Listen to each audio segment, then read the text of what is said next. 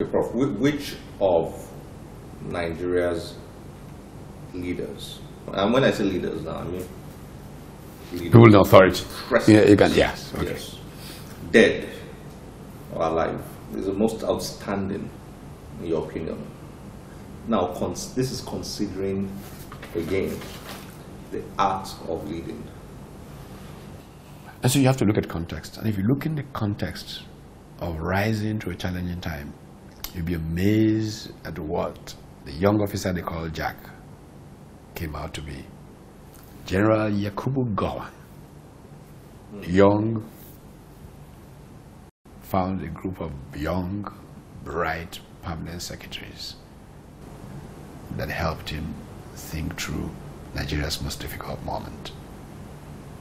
And he created that inclusive cabinet with the wisdom of the Awolowos, the Takers, the Shagaris, the Babiasikas, and all of those.